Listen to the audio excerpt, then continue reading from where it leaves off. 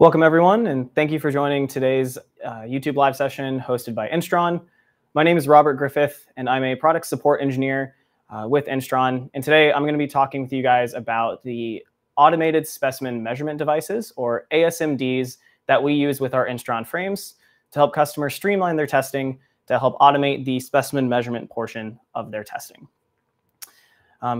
A little bit of what I want to cover today is the physical configuration for the ASMD, so any sort of the cables involved, how this gets configured within the admin tab of Bluehill Universal software, as well as configuring an ASMD to use with the test method itself. I'm going to then run a test in real time to show you how the micrometer can input measurements directly into the software. And then finally, we'll end with some questions that have popped up during the course of today's session.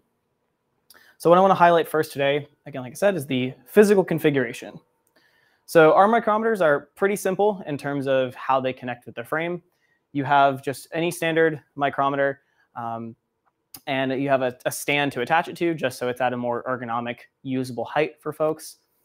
It is then connected to the frame via a USB interface adapter cable. So in this case, we're going from the standard Mitutoyo interface output from the micrometer to just a USB adapter that connects directly into the back of the computer running Bluehill Universal. I also have this set up today with a third cable. So this cable in my left hand here is our foot switch, which is currently on the ground. So when you are using the ASMD, there's two different ways to have the micrometer input measurements into the software. The first one being the button directly on the side of the micrometer here, which we'll illustrate a little bit later, as well as a foot switch. So if you want to have a hands-free motion with it, you can tap the foot switch, and that'll also load it. So that's pretty much it for the physical configuration. It's just a couple of cables and a USB adapter. You then, to set this up within the software, are going to go into the admin tab of Bluehill Universal. So you can see when the admin tab opens up, it's going to open up directly to the configuration tab, which is where we want to be. And then you're going to click on options or tap on options. This menu will show you various options you can turn on and off for devices with the frame, including a automatic specimen measurement device, or ASMD. So I'm going to tap this, I have it toggled on, and then I'm going to tap configure. This configure window brings up all of the device settings that you need to make sure are correct in order for the frame and the software to be able to interact with the micrometer and read its outputs. So all of these settings, the various rates, the data bits, the stop bits, parity, all of those settings are described in the installation drawings and installation manuals for the ASMD. So there's no need to memorize these. Those will always be available to you on hand. The only thing that is important that I like to highlight is this middle section on the bottom row called the COM port. So anytime you have a device plugged into a computer, it's via a USB port, it's communicating with it via what they call a COM port. And so you just need to make sure that the COM port that your USB cable is plugged into also corresponds to the one you have selected. So I have the USB plugged into correlates to COM port 1 on this computer. And the way that you can check that is going into the native device manager settings within Windows 10. It's as simple as just searching for this device manager down in the bottom row. So those are all the port settings. Again, making sure that COM port 1 aligns up with the port that you're physically plugged into. And then we have a hardware tab. This is just to configure either a single or dual micrometer setup. For today's sake, we just have a single micrometer. You can configure the system to recognize two at the same time. But right now, we're just going to run one for today's demonstration. So I'll tap OK. And that is all that you need to do to configure the ASMD. So now that the software recognizes that it is a configured device, it is now able to be used within a test method. So like you guys are used to now, I'm going to click on our test tab within the software. And then I have a pre-configured method called ASMD test method that I'm going to run.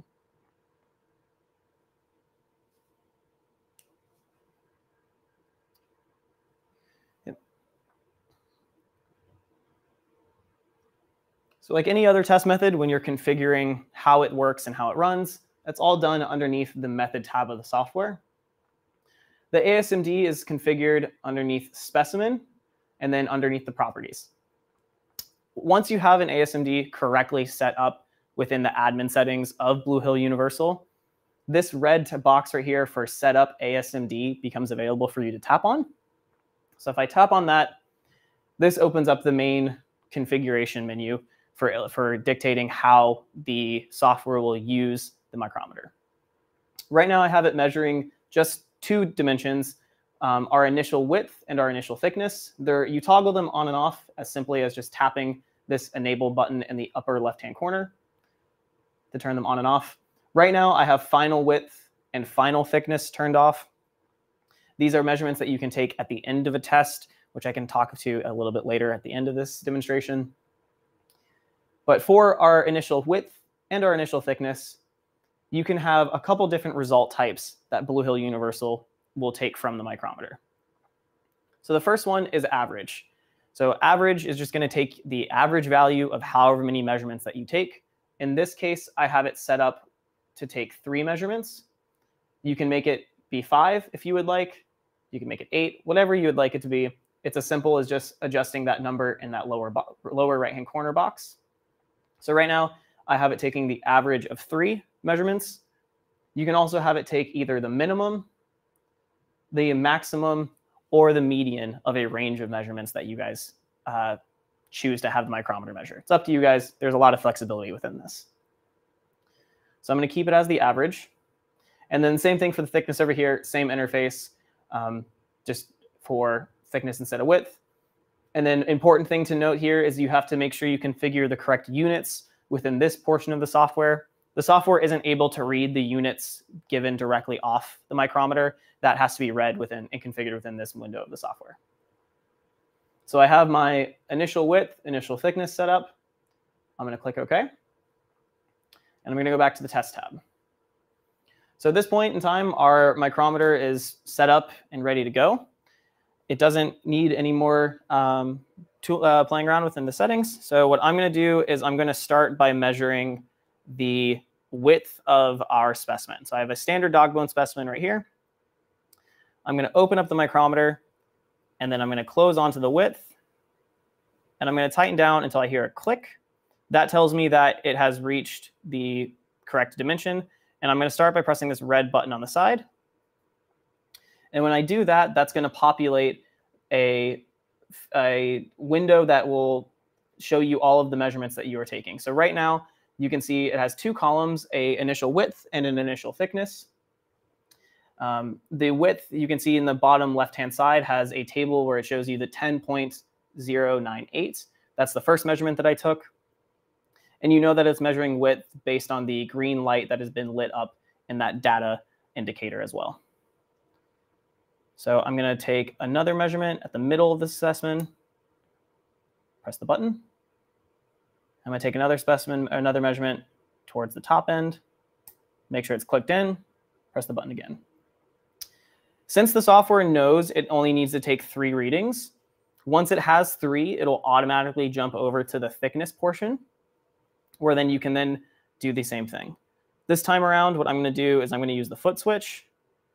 So I'm going to tighten down on the thick side of the specimen until it clicks, press the foot switch once, and then you see that that measurement has populated there.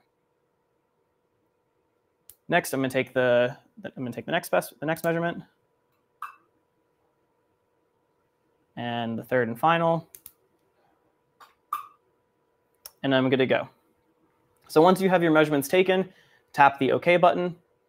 And then you can see up here the operator inputs for width and for thickness have both changed to be the average value of what was taken. So now it's as simple as just loading your specimen into the grips and running a test. So I'm going to do that.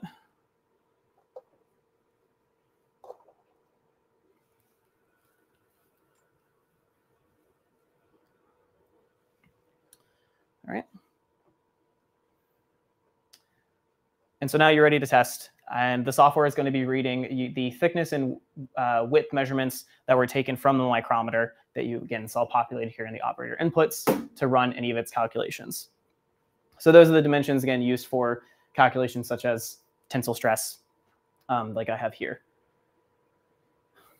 So once you have run one specimen and you want to run a second, the rest of this is pretty straightforward to use. So all you're going to do is take out your first specimen, knock that out, oops.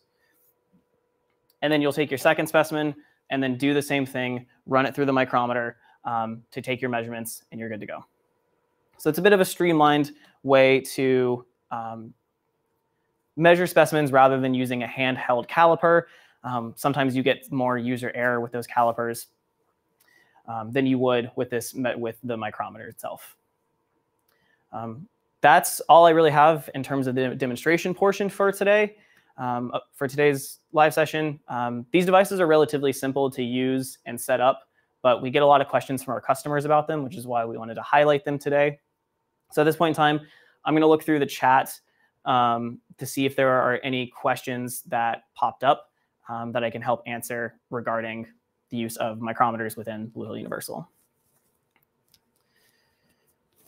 So it looks like I don't see any questions at this point in time. So I think what I'll do is oh, one just popped up now. So the first one that I see here is from Veronica Costa. So it's what micrometers are compatible with Bluehill Universal? It's a great question. That's something we get asked by our customers all the time. So we have 3 different types of devices that you can use within Bluehill U that the software will be able to recognize and configure. So that's any micrometers sold by Instron. Those have all been tested in-house to make sure that they work and they communicate easily within Bluehill. Any micrometers from Mitutoyo that are MUX-10 compatible, as well as any Gauge-Way 3 devices that you can set to the MUX-10 protocol. So it all has to do with just that specific MUX-10 compatibility. As long as you have a device that falls within those parameters, it'll work within Bluehill Universal. So you can get them directly from Instron, or you can get them directly from Mitutoyo or another third-party supplier.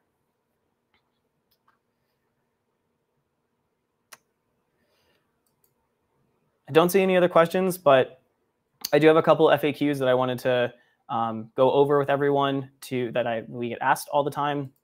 So this first one I'm going to pop up is, can the software be configured with 2 micrometers? Why would someone want to use 2 micrometers? So the answer to that is yes, it can be. That was what I talked about at the beginning of the demonstration, is you can set up the use for both. The reasoning behind that being, when you are switching from measuring the width of a specimen to the thickness, a lot of times those numbers can be very large, or there can be a large difference between those numbers. And turning the dial, the very precise dial on a micrometer over and over and over again can be sometimes time consuming. So it's often, you'll see a lot of customers set up a micrometer specifically to take in all the width measurements, and then another micrometer to take in all the thickness measurements. That's pretty much that's the main use case that we see people using 2 inputs, is if they really want to streamline their testing in their lab. The next one is that we get asked a lot of times is, what measurement values can you input using the micrometer? As an example, can you take an average? So yeah, that's again what I highlighted earlier. You can have the device take an average of 3 measurements, an average of 5 measurements, whatever you want it to be. It can find the minimum, the maximum, as well as the median of those ranges for you as well. So I don't think I see any more questions in the chat. So what I'm going to do is, so there's another question I see here. So can we use let me put it up. Can we use a micrometer and an automated test system? So yes, so all of our automation systems, so these are tests that you load a rack of specimens in, press start, and the robot will come, pick them up, take them, load them, break them, and then pull them out, and just run that over and over again, so you don't have to be there present for the testing. All of those use a micrometer to help measure the specimens initially. They're a little bit different than the ones that I showed today that sit up on the stand. They're a lot more automated to kind of, you'll drop a specimen into a location, and then the specimen will be centered, and then you'll get a thickness and a width measurements.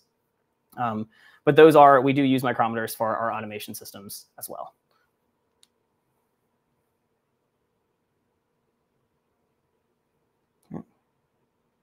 Any more questions? Nope. OK. Well, with that, that's all I have for you guys today. We try to keep these things pretty short and sweet. I want to say thank you for watching and tuning in. We've been getting a lot of really great feedback from our customers on this. So we're going to keep doing them over the next couple of weeks. So make sure to stay tuned at the end of this to see a little bit of some info for our next session that we have coming up. So thank you, and I hope you guys have a good rest of your day.